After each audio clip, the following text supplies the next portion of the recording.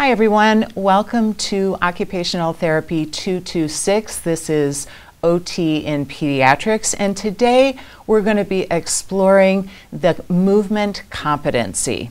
So basically what you're going to be doing is taking a client, in this case your classmate, from prone on a mat to standing. And that is going to go through a number of different positions. So the client will start off prone. You'll take them up to propped on elbows, then side sitting, quadruped, kneeling, tall kneeling, half kneel, and finally to stand. We'll also be going through this in class. You'll have a lot of opportunity to practice. So this video is for your reference and will tell you some of the ins and outs of what you're going to need to do. Before we do the demo, I just want to bring your attention to the fact that this technique and many of the facilitation movements and positions that I use are taken from neurodevelopmental treatment, or NDT, which was developed by Carl and Berta Bobath in the 1940s. So there's some concepts that you can integrate with this video and also with all of your handling of your clients. Base of support. So where am I, how wide am I, how stable am I, and also the base of support of your client. Body segment alignment. So we're looking for the client to be in better and more natural alignment, even if they have movement synergies or they have some sort of neuromotor disorder. Muscle activation. So our hands are actually going to help the client to pull their muscles into action. Center of gravity, that has to do with balance, again, both for the therapist and for the client. So you'll notice I'm talking about both the client and the therapist. It's really important when you're doing handling that you are aware of and protecting your own body as well as being aware of and protecting your client's body. Weight shift is the next concept, and that's the idea that if we are fully weighted on both sides of our body, we cannot move. We must unweight one side of the body, say for walking, in order to take a step forward. So we'll look at that with the competency. And then finally, hand placement and facilitation. And we'll be doing more of this in class, but just to start, we want to have hands that are soft. And what that means is that when you're nervous, you tend to tighten your hands and make them super stiff. You also tend to grasp or grip the client. And we need to be aware of that and take the nervousness or anxiety out of our own body so we don't convey it to the client. Now, soft hands also means that you're firm enough so that the client feels supported. So just a couple concepts, and like I said, we'll go through more of this when we're working.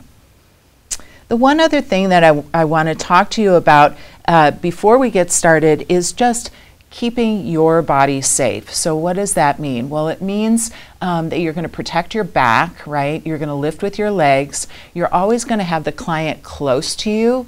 And for newer therapists, this can feel a little bit uncomfortable or like you're in the other person's space.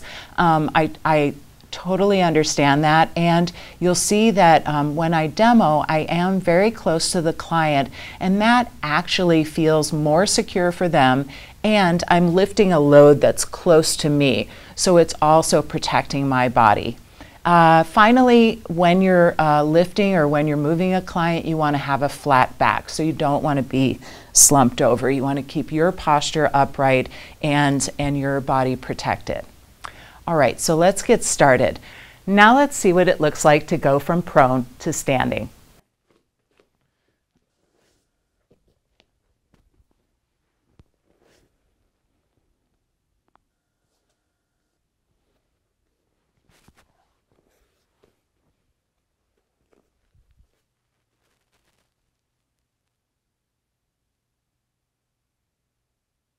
Now that you've seen what it looks like for me to go from prone to standing, let's see what it looks like to have someone else go from laying down to standing up. This is Dr. Courtney Boitano, and she's going to be helping me out today. We're going to watch her go from prone to stand and see how she does it the same as I do, how she does it differently, and how it may be the same or different from you. So just go ahead, lay down, stand up as you normally would.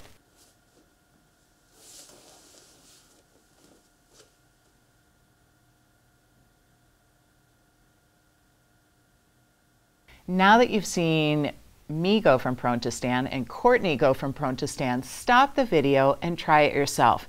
Try not to think about it too much. Just lay down and stand up and see which movements you do and which ones you might skip and why. Then you can analyze it, and we'll talk about it in class as well.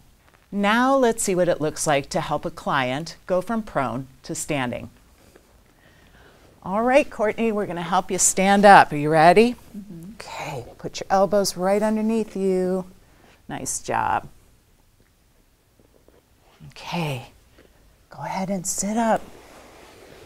There you go. Go ahead and put this hand down. Mm-hmm. And up on all fours. All right. Let's have you sit back on your feet. Great. And now kneel up real tall. Nice job.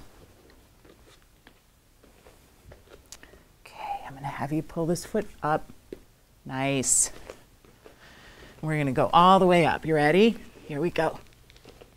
Okay, and bring that foot up to meet the other one. All right. Great. Nice job. So we're going to now break down all of the movements going from prone to standing, and I'll give you some tips and tricks so that you have some more information about how to maneuver all of this. We'll also have ample time for you and your instructor to practice in class.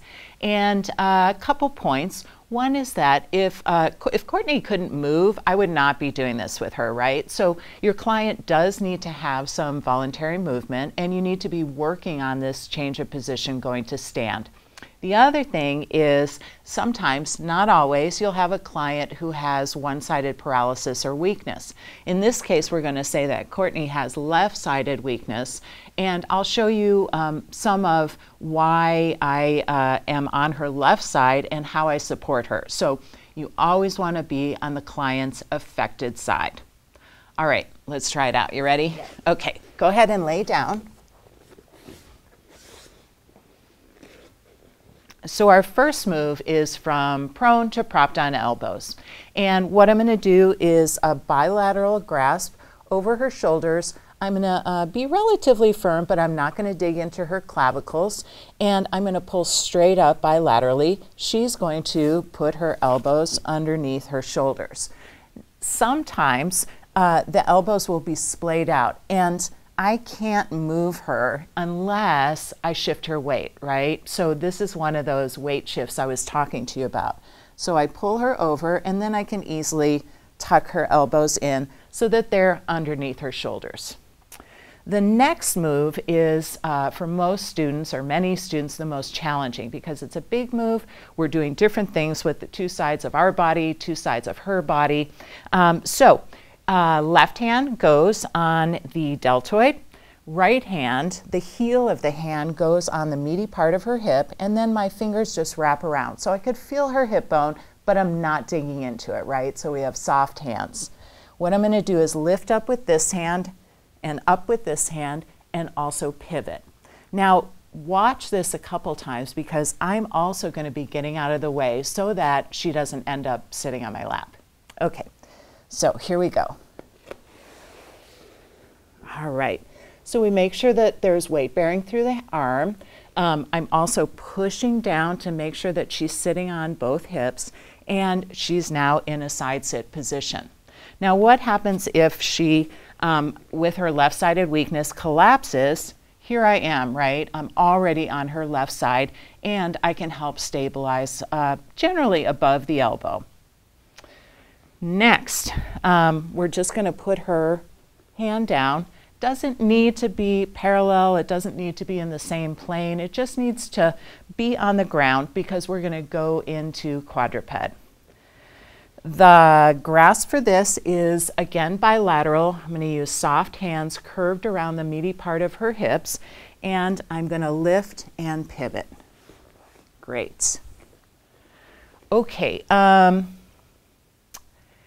For somebody that doesn't have a lot of movement, that's going to take a little bit of a lift, right? So don't be afraid to put your body into the movement as well. From here, we go to sitting back on heels. And we could do it in a lot of different ways. I can be to the front of her, I could be to the side of her, but I'm giving her some pressure back. If someone can't sit on their heels, we can do a modified version. Then we're going to go into tall kneel. So again, couple different techniques for this. We can either do bilateral deltoid and some compression and stand up, or go ahead and sit down again. Or depending on our size differential, like Courtney and I are a couple inches different from each other, but if I was working with a child, be super different, right? So I can also go to the inferior border of the scapula and up. Okay, once she's in a tall kneel, this is kind of the second most complicated move, because we want to get this leg up, right? We want to get the foot on the floor with the knee bent. Now, she's not going to be able to do this if she's weight bearing on both knees. So what we need to do is unweight it. So I'm going to stand pretty close to her. And in fact, almost my whole side is pressed up against her. Again, this feels intimate, but it also makes the client feel more secure, or encourages them to feel more secure. So my hand comes around, I'm gonna lean, lean, lean, lean, lean, lean, lean, lean, lean, until her foot just wants to come up. And that actually happens. We're also going to, if we need to, we can tap the leg, or we can help it up. So go ahead and put that back down for a second. So if I needed to, I could say, bring your leg up. Great.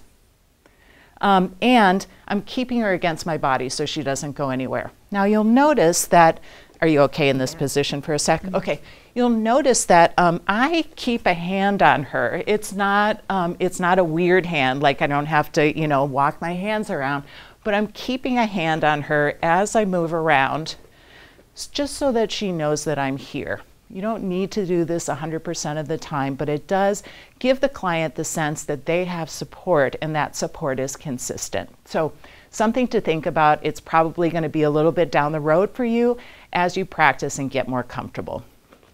All right, last maneuver. I'm going to take a wide stance with her. I'm going to go with a super flat back, and I'm going to, for this move, go underneath her scapulas, and notice that my butt is really far out, and I'm going to lift and help her stand up. Now, I'm not moving out of the way right away. What I'm going to do is get her feet parallel, so take a, yep, great, and make sure that they are, that she's steady on her feet, and then I can move to the side, and you're standing up. Yay, good job. And that's it.